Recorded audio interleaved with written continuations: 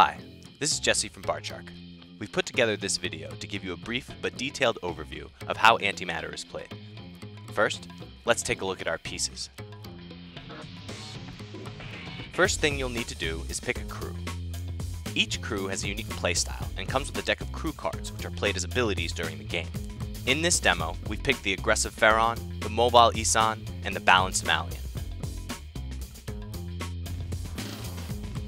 Your flagship is called a rock. While slow, it's the only ship in your fleet that can carry cargo. You also have two support ships called ravens. While they can't transport cargo, they're highly mobile. Each player also receives 4 bridges.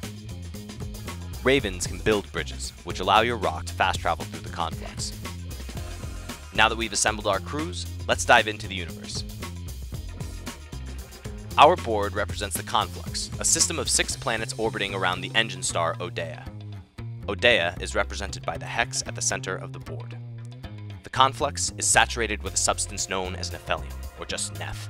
Represented by poker chips, Neph serves as the primary currency in the conflux, as well as our game. White chips are worth 25 Neph. Red are worth 50, blue are worth 100, and black are worth 500. Neph chips are interspersed throughout the board at the top of play and designated as plunder. If a player lands one of their ravens on a plunder, they collect both the Neph on the space as well as a crew card from their crew deck. Crew cards acquired during the loot phase are placed face down and added to the player's hand only after the loot phase has ended. Rocks can't loot plunder. Planets are a major point of interest for players looking for a big payday.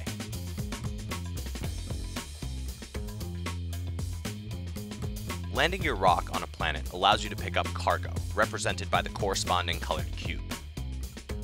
You also pick up 2 Neph chips of the corresponding color. No chip bonuses are awarded for landing on the purple or green planets. To keep play fresh, the starting points of the planets are chosen by players at the top of each game. Additionally, each planet moves a set number of hexes at the end of each turn.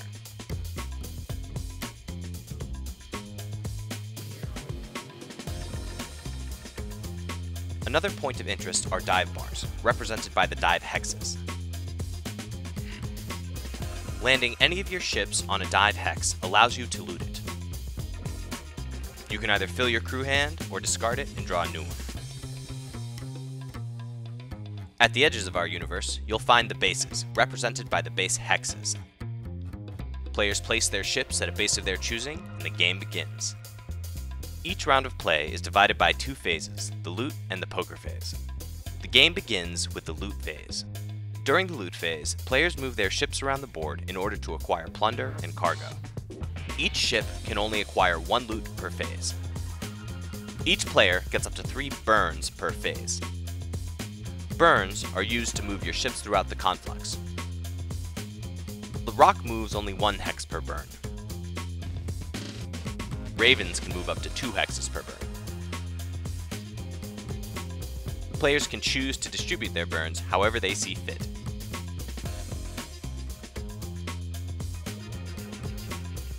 The Malian player uses their first burn to move their raven 2 hexes. They also drop a bridge in their wake. The Malian player uses the second burn on the same raven.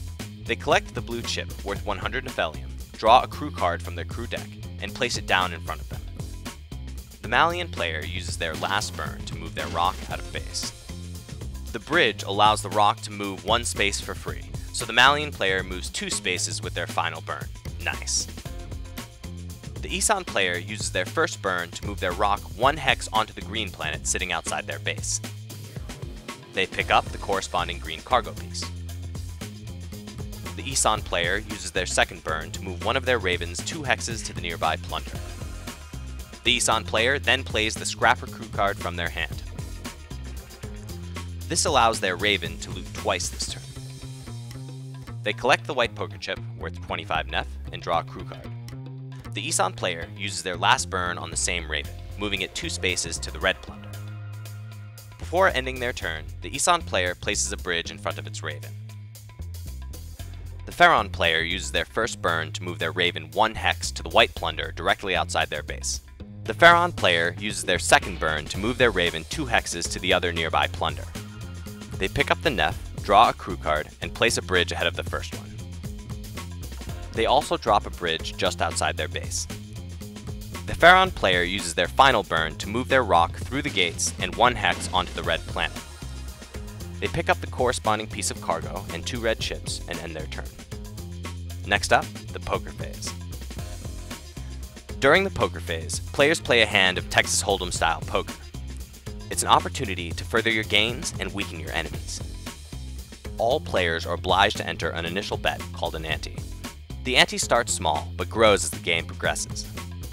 For the first round of play, the ante is 25 Nef.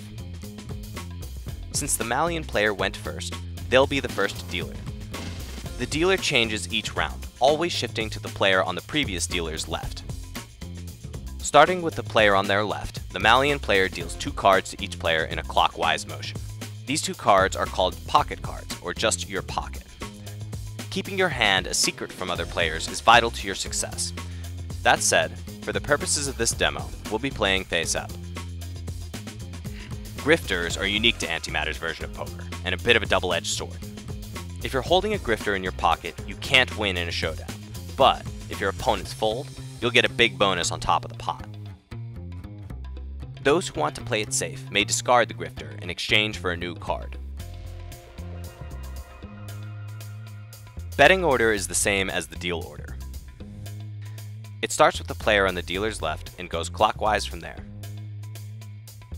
The Isan player checks. The Pharaon player plays Grunt, which obliges the bank to bid 50 Nef on their behalf. The Malian player calls with 50 Nef of their own.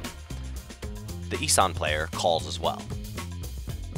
With everyone in, the dealer turns 3 cards over.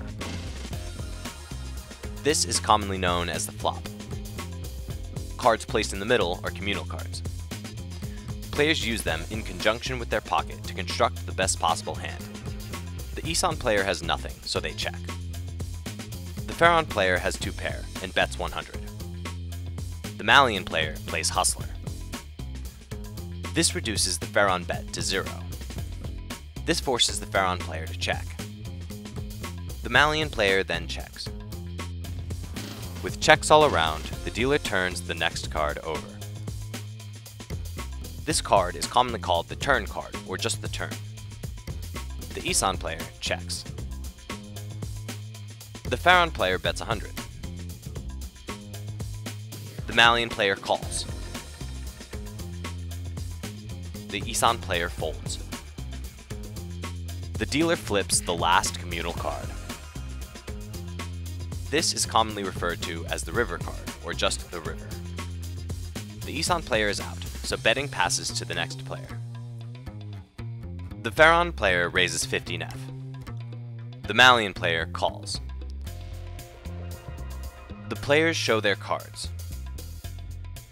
The Malian player wins and collects their chips.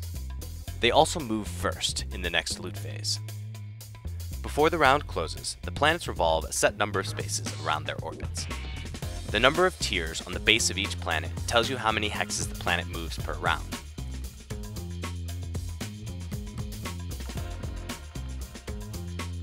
And there you have it, a full round of Antematter. Thanks for watching, and please donate so we can send you a copy of your own.